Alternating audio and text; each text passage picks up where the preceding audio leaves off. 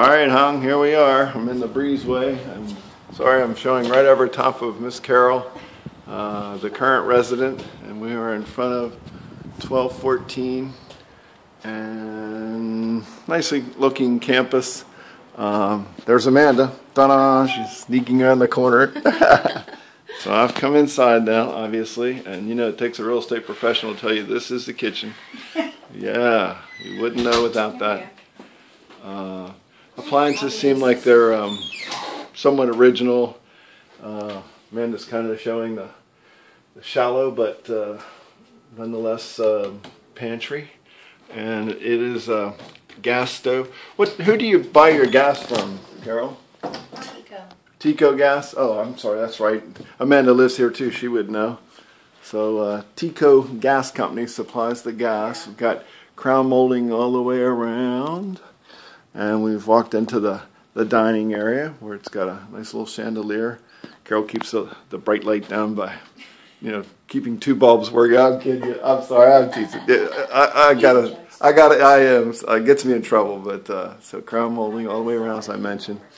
Paint appears to be in good color or good shape.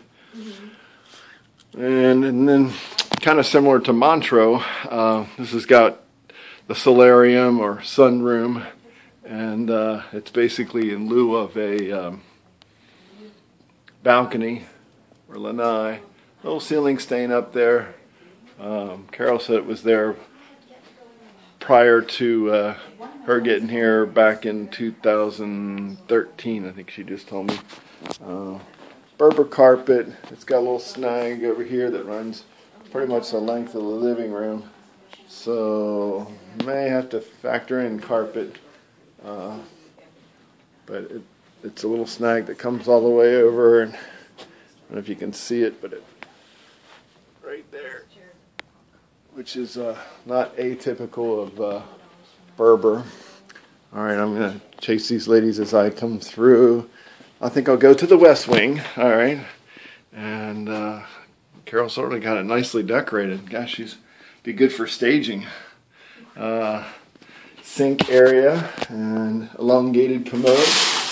Oh, garden tub. Looks like it's in pretty good shape. And all's good there. And so behind the bath door there's a air intake as well as a little linen. Yes. Carol mentioned there was a problem with the chase. There's condensate lines running down here, and it ended up leaking out last summer and discolored carpet right there, and also a couple trim boards could be replaced to make it right. The panel, nothing too exciting. Washer and dryer area, and got a couple of GE pieces of equipment, and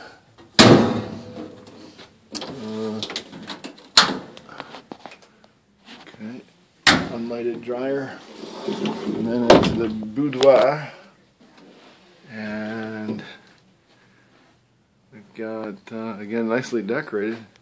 She seems to keep it well, and that same Berber carpet. Maximum storage at use, and a walk-in closet, not badly sized. Yeah, hanging on both sides, shelving. Could maybe run another rack of shelves if someone felt so inclined. Ceiling fan here, a real basic little four-blader, and arch opening. And then there is a ceiling fan spot out there that's not hooked up, so it could have another ceiling fan. Oh, and the appliances. They're obviously working at this ice maker fridge. A little apartment size fridge there. Range. I didn't bring a light, but it's a gas range. And looks like Boy, I don't think that'd be high enough to do a... You might be able to have this cabinet raised and then throw a over-the-range microwave, which would be a nice little feature. Single bowl sink. She said this is getting a little cantankerous on her. Dishwasher seems like it's been around for a little while. So, pretty much original. Got some delamination on the cabinets. And then this door's got a loose hinge. Hence I just jiggled it.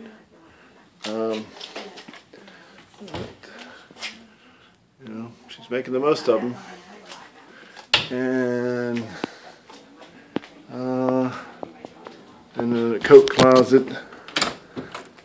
And as you can see, Carol's filled them up to capacity. And a little stain up there from something in the past. Well, that's about it, huh? Good to see you, or good, hopefully good to see me. And we'll send this to you and see what you think. All right, buddy. We all say goodbye to you.